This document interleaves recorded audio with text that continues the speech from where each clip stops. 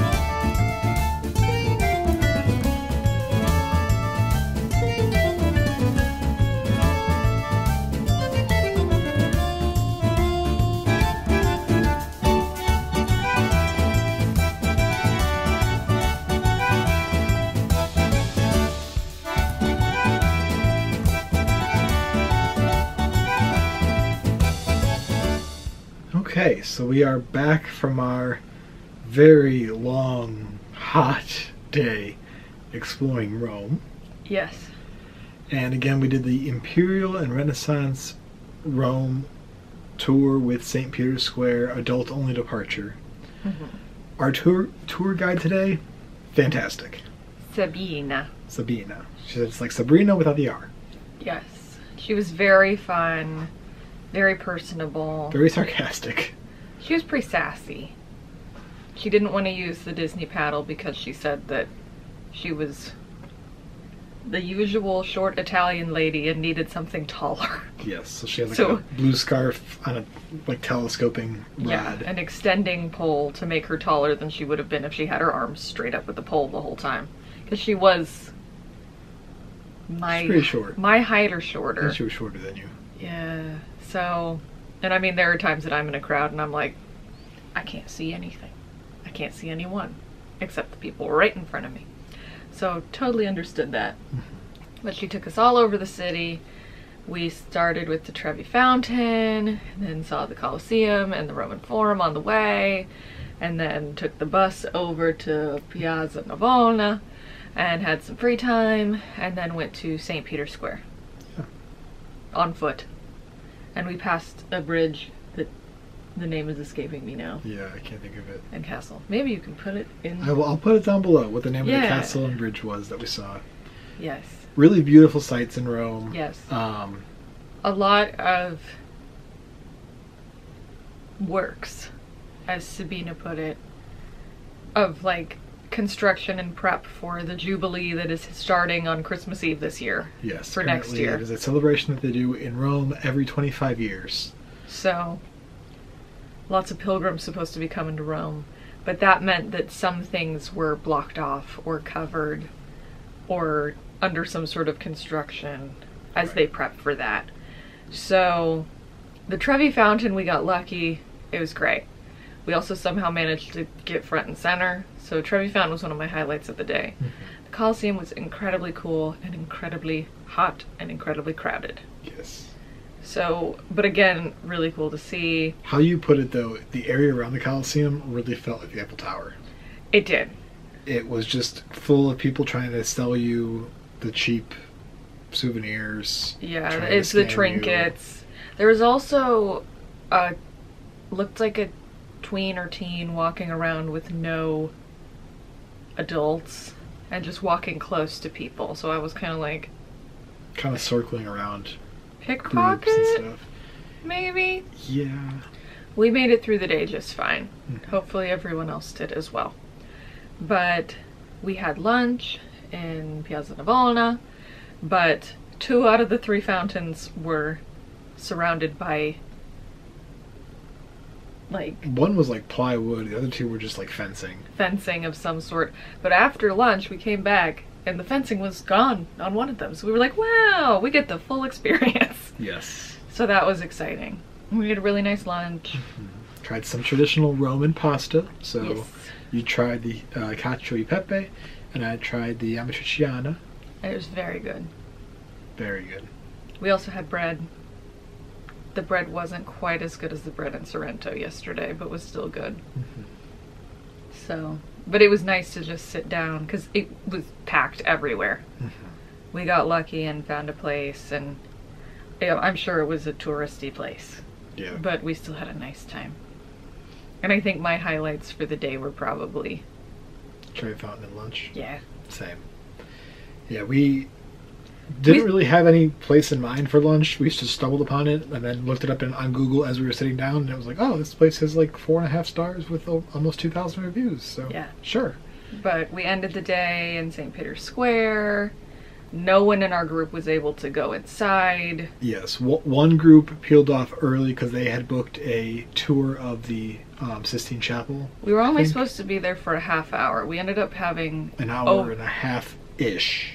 Like, from the moment we were entered the square until the moment we had to be back. Not from when we were set free. Right. But they bolted as soon as they could because they had booked an hour-long tour, even though we were only supposed to be there for a half hour, to try to go inside. Yeah, and they said that the line to get in, it took an hour to get to security, and then the line zigzagged after that, so they never actually got inside in that whole time we were there.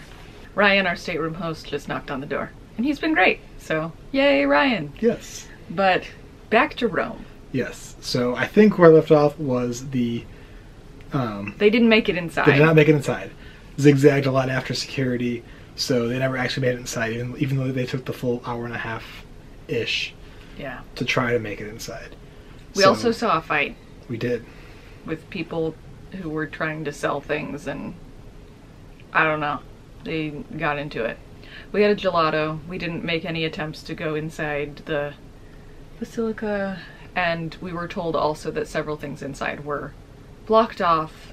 Yes. In Preparation for the Jubilee later this year already. A lot of the artwork and whatnot was being restored and cleaned up a little bit. So basically the guide was like, don't try to go in. 1, you're not going to have time, and 2, what you want to see isn't going to be available to be seen. So spend your time doing other things. Yeah. But then we walked back to the bus and took a 90-minute bus ride back here to the port to get back on the Disney Dream. Yes. It was a nice day. It was a hard day. It was a long day. Very long.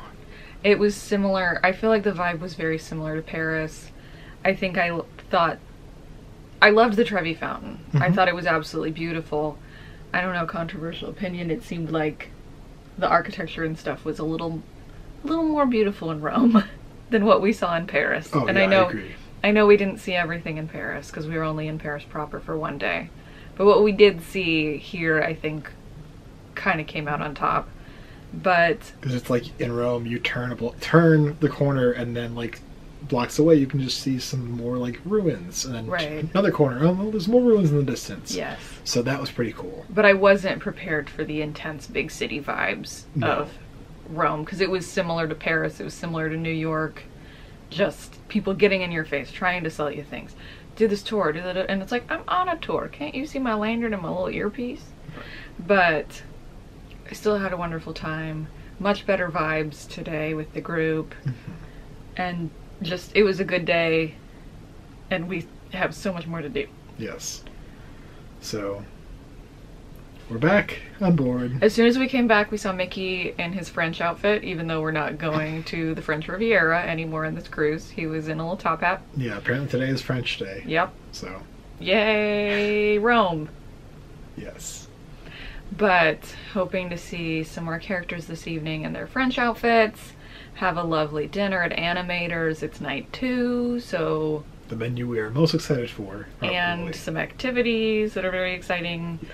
So, lots of fun ahead. Good food. Good fun. So we gotta go. Indeed. So, time to head to meet some more characters. Okay, so we are back from dinner this evening. Saw lots of French characters. Yes, we saw Pluto, we saw Chippendale, we saw Donald. We also saw Daisy in her princess dress. We didn't stand in line to see Minnie because Minnie was in her princess dress as well. Yeah. And we've already seen Minnie in her princess dress before. On a previous sailing. On the honeymoon cruise on the Fantasy. Yes. In 2022. But I think we got all of the French characters. Yes. Because we got Goofy after dinner. Yes. But yeah.